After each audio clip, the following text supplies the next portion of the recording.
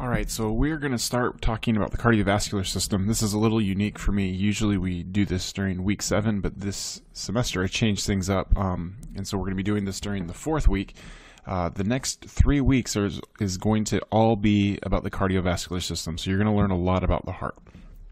And so to start off, we're going to be talking about the functions and just a little bit about plasma. So here are the objectives for this video. So major functions and plasma, just like I said. Now when it comes to the cardiovascular system, it's the transportation area of the body. And so you could look at it in that it's trying to deliver oxygen and nutrients to the tissues throughout the body, as well as remove carbon dioxide and waste products. But really when it comes down to it, it's strictly a transportation system.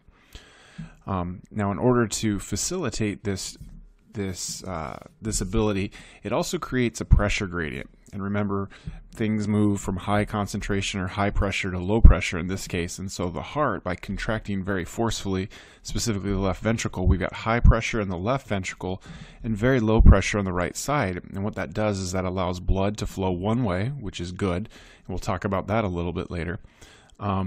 And what's really interesting is that the heart pumps just hard enough for blood to leave the left ventricle, go wherever it's going throughout the body, and then ultimately get back to the right atria. The pressure of blood returning to the right atria is just above 0, whereas the pressure of blood leaving your heart is about 100 to 120 millimeters of mercury. So just some random facts about the heart. I really like the heart, and we're going to do an activity in the heart just to kind of give you to help you have an idea of just how incredible the heart is. Most of us have about 5 liters of blood in our body, and in about a typical minute, your heart pumps about 5 liters of blood through it. The heart beats approximately 100,000 times a day, doesn't stop ever, which is good because then bad things happen, right? And in doing so, about 7,000 liters of blood goes through your heart every day. That's about 1,800 gallons, okay? So there's about a gallon's worth of blood, a little bit more in your body, and then you've got nearly 1,800 gallons of blood pumping or going through your heart every day. In elite athletes, and what I mean by elite athletes, I'm talking about like Olympic level cross-country skiers, marathoners, distance runners, that sort of thing, probably in some of those rowers as well. Your heart can pump hard enough to pump 40 liters a minute, or their heart can pump hard enough to have 40 liters a minute, 40 liters of blood go through it every minute, which is about 10 gallons. So we keep a lot of milk in my house, but I don't think I've ever had 10 gallons of milk in my fridge at once. I think I've had 5, and just think of trying to dump out 10 gallons of milk in a minute, let alone have it go through this pump. Okay, so plasma is the liquid part of the blood, and it's almost all water, but there's a little bit of protein and then even a smaller amount of solute and electrolytes like sodium and potassium and chloride and stuff like that. Now the makeup of the plasma itself is very similar to interstitial fluid, and that's the fluid that's in between cells. It's not inside the cells, but it's in between the cells. And this is important because if it was different from interstitial fluid, then we're creating a gradient, and so ions are going to either come into the plasma or they're going to leave the plasma, and we don't want that to happen.